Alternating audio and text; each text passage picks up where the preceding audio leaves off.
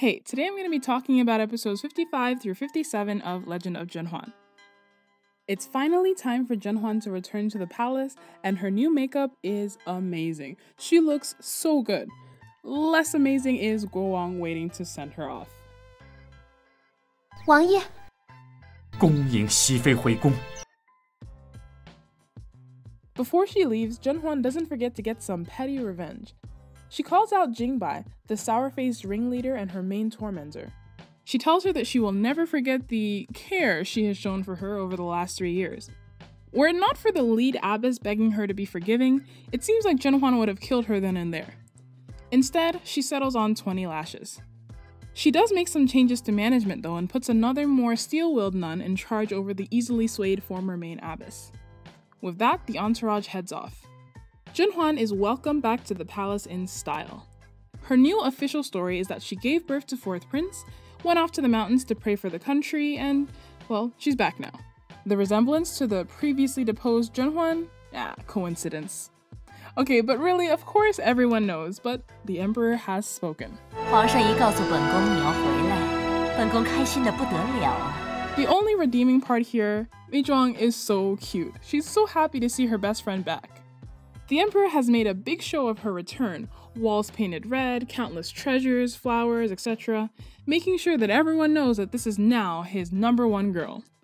ZhenHuan immediately notices the incense. I'm sure she's sensitive to it after Huafei, and he tells her that Lingrong made it personally to welcome her back.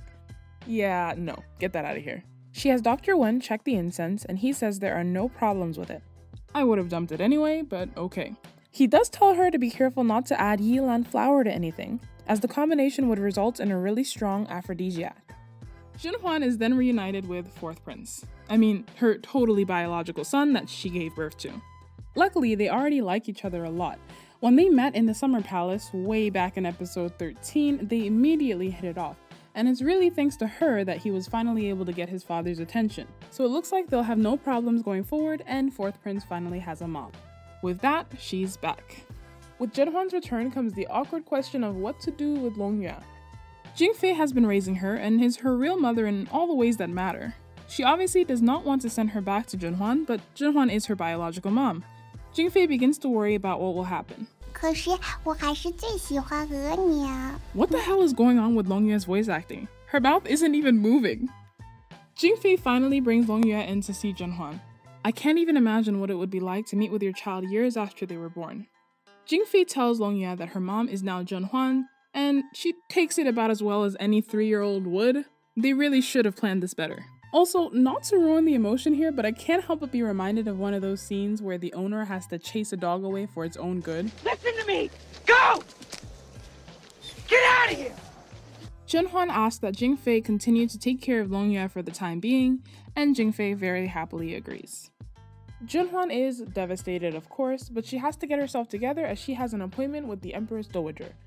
The Empress Dowager makes things really awkward with lots of kneeling and thinly veiled threats. She obviously wants to make sure ZhenHuan hasn't become too cocky and avoid another Huafei in the palace, but this was your idea. Why did you bring me back if you were going to make this difficult? I'd be so annoyed if I was ZhenHuan. I also love how awkward Meizhuang looks watching the whole thing. ZhenHuan passes the Empress Dowager's inspection and is dismissed. As ZhenHuan is being carried home, her servants slip on stones that look like they've been purposely put in her path. Suspecting an attack, they decide to investigate where the pebbles came from. When the emperor comes to visit ZhenHuan that night, she puts on a show of being so terrified that all she wants to do is hold him. Huan Bi then tells the emperor about what happened with the pebbles. ZhenHuan is all like, "Oh please, don't investigate anything on my account, I'm fine. I mean, I almost died along with our unborn baby, but I'm fine, leave it alone." So yeah, he'll investigate. Meizhuang and Dr. Wen are finally getting somewhere. After Meizhuang gloomily says that now that ZhenHuan is back, he will forget about her, Wen has an uncharacteristically sudden outburst and says of course he still cares about her. Aww. Roommates Qi Pian and Xin Guiren come to visit ZhenHuan. The last time ZhenHuan met them, they were both noble ladies, but even though Xin has been in the palace longer, with the Empress's support and a bit of flirting, Qi now outranks her. When they met, Xin was still quite respectful to ZhenHuan while Qi was being dismissive, thinking ZhenHuan was on her way out. Which she was, but now she's back. Based on how rude she is even to ZhenHuan, you can imagine how she treats Xin Guiren. Qipin is pretty much a carbon copy of Dongchun from the first few episodes. Young and cocky because she's favored by the emperor, and the empress pretends she's on her side to get rid of her main opponent. When Huafei felt slighted, she found an excuse to kill Dongchun. ZhenHuan is much more tolerant. When Qi leaves, Xin outright asks ZhenHuan to help her get out from under Qi's thumb. She promises to devote herself to ZhenHuan completely. Looks like ZhenHuan might get her first official lackey. While it looks like Jingfei was doing her best to get Longyue to accept ZhenHuan, when they're left alone it becomes clear that this is not the case. She's not doing anything malicious, just kind of petty things, but she clearly doesn't want Longyue to leave her, and I can't blame her. ZhenHuan is reunited with an old maid of hers who was reassigned to serve Xinguiren after ZhenHuan left the palace. It seems that Xin was telling the truth. Qi is a tyrant and Xin seems to be a good, or at least not a bad person. She tries her best to stick up for the servants when Qi starts hitting them, but she simply doesn't have enough power. And the bullying doesn't just stop at the servants. When the emperor goes to see Xin for the first night in a long while, Qi pretends to have really bad nightmares and begs the emperor to come and see her. She manages to get the emperor to stay the night at her place, leaving poor Xinguiren alone for the night. Don't think for a moment that I don't blame the emperor for this as well. He is so frustrating. When ZhenHuan gets the news about what Qi did, she decides that maybe she should try and protect Xin, or at least knock Qi down a peg. She sends her servant to Qi's palace with a really bitter medicine meant to stop nightmares. The servant delivers the medicine in front of the emperor with ZhenHuan's message to drink up. Qi starts throwing a fit, and the emperor responds that if she doesn't drink it, that means she's been faking her nightmares and tricking him. She has no choice but to down it in front of him. It's a petty revenge, but that coupled with a stern scolding later gets the emperor to act more reasonably. For now, anyway.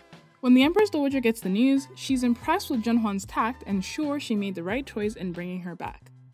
Fourth Prince is also getting valuable lessons from his new mom on how to handle their enemies. So, Jingfei, totally understandable, I get it. When ZhenHuan left, she was never supposed to come back, and you can't raise a child from infancy and not end up loving it. And of course, Longyue doesn't want to leave her mom and go to live with some random new woman. Also, ZhenHuan's new look? Good for intimidating young upstarts, but not so good for getting kids to like you. Anyway, we'll see where that goes. In the meantime, can we talk about how cool ZhenHuan is now? Her return has been flawless, 10 out of 10. That nightmare medicine alone, brilliant. With that one move, she put Qi in her place, sent a message to the other would-be tricksters, and now she has a new ally in Xinguiren. She knows exactly how to handle the new girls, how to handle the emperor, the empress dowager, and while we haven't really gotten back into it with our main villains, the empress and Lingrong, they don't know what they're in for. She's no longer the young, innocent girl they knew before. I mean, she's 32 now. Till next time, thanks for watching.